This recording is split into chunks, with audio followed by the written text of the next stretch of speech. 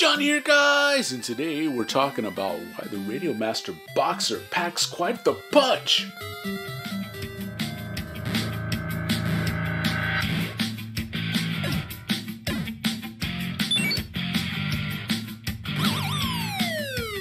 Radiomaster has a new $139.99 release that punches a new category of controller that lives right between budget and premium with several unseen features and innovations. Radiomaster has become the leading RC controller option for drone pilots over the last few years. The TX16S is the most widely used radio option for professionals and hobbyists alike.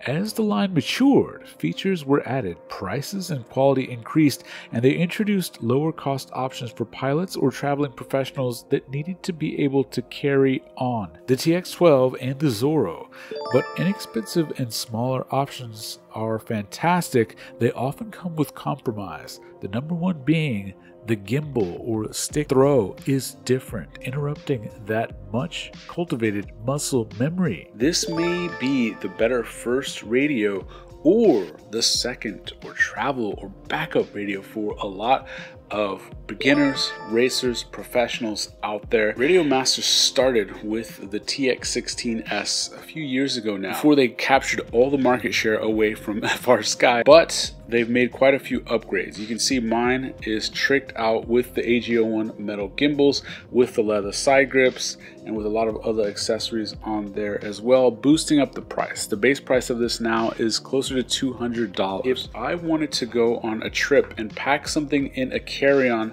that took up way less space than my custom full-size radio, you can see how much smaller this thing is in comparison to this full-size one, but the gimbal size is the same.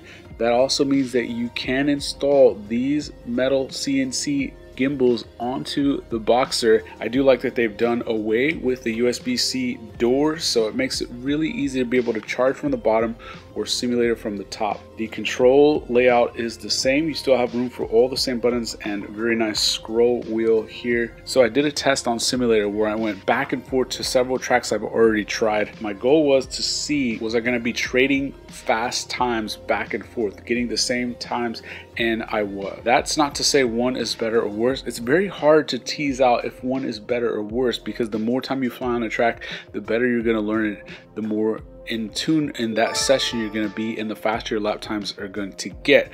So I wasn't expecting one to be vastly different than the other.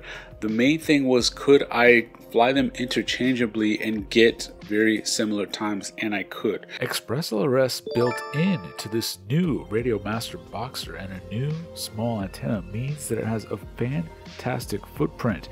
To make it even more portable, Radiomaster introduces a strong strap style handle attached with M3 nuts so that you can swap it for a handle if desired. It makes it perfectly level with its flat rear surface so that you can pick it up on the go and you don't have that extra length pushing out the back for a portable solution. The side grips are rubber, but they're removable, so there will likely be other upgrade options such as the leather grips available on the TX16S. While the newest options have premium metal AG01 mini gimbals, if you want every second of stick time to count, the gimbals need to be the same size and the same feel at all times. The Boxer allows you to use full-size gimbals with a small form factor while retaining a full-size battery pack and a full-size JR module bay. That means, yes, that you can swap in some AG01 full-size metal gimbals, so that whether this is your first radio and you upgrade later, or your second radio that you take on trips, your muscle memory will stay the same. Now, we have to talk about the drama. No doubt the size and shape and feel is similar to the TBS Mambo radio that I reviewed last year. I found myself reviewing that radio wishing for three things. One, full-size gimbals for all the reasons mentioned. Two, Edge TX built in instead of the offshoot Freedom TX, which is still pretty good, but it misses some of the upgrade trail that the Edge TX dev guys are putting in constantly. And three, just wishing that it had a more common protocol built in other than Team Black Sheep's tracer that is not that widely used. Express LRS is now the standard for built-in modules, and so this gives you all three. Some may say that it's a copy or that it's a clone, but aside from being a similar size and shape, all of the most important things that I wanted in a Mambo now come to fruition with the Boxer. In the same way I prefer a Zorro over a Tango, but would have missed the Tango's superior ergonomics. I'd prefer a Boxer over the Mambo, but in this case, I actually prefer the Boxer's ergonomics. Radiomaster is constantly listening to its community and user base. The cons, the thing that I like the least about it is the switch shoulder buttons. The radio itself is plastic, but it still feels premium aside from these buttons. The shoulder ones feel extra plasticky, and the engagement just doesn't feel nice. I personally only use 4 switches on my radio, so the other larger radios are kind of overkill. I would not use those shoulder buttons for something flight related, but you could easily put something in there like a beeper and it would be totally fine. The button engagement on the Mambo and Tango do feel much better. Just about everything else on the Boxer though feels better on that side. The best thing is not just the gimbal size is the same, but they also place the gimbal distance to be the same width, so your fingers will rest in the same place, your hands will be in the same place, and everything will feel identical. I don't know if I've ever felt I could travel with another radio option before and not given up some control, some muscle memory that I've worked so hard to build, but now I finally can. Bonus, several games come preloaded, Asteroids, Tetris, and several others. The controls on these premium gimbals mean that you'll get a smoother and nicer control feel even than the most premium game controllers like this $200 Xbox Elite 2 that I used to game with.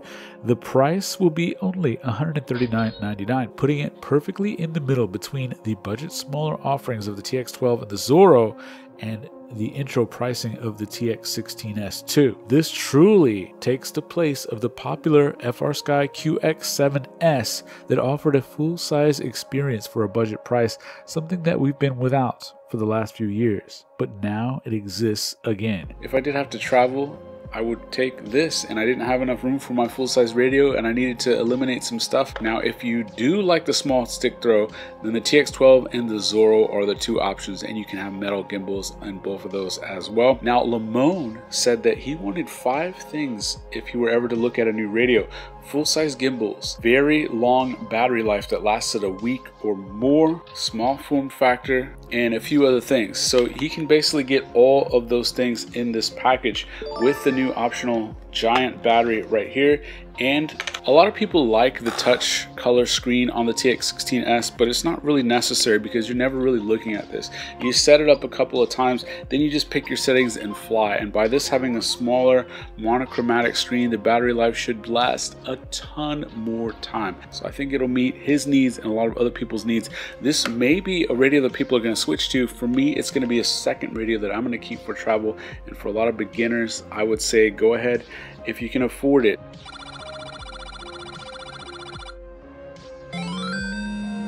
Now we have a full end-to-end line of options from Radiomaster. $80 gets you the very beginning TX12, $120 gets you the Zorro, $140 gets you the Boxer, $200 gets you the TX16S V2, and if you really want to go all the way up to the max, you can get one for $350 or a super custom one like this, or the MCK version that's $550 to $600. So you have options now throughout the entire range. Which one is better for you? There is no best, guys. It's what meets your needs. Some may call it a copy or a clone. You can call it that, but if it exceeds the original that may have inspired it by such a margin, then what do you call it? For me, this release is definitely a knockout.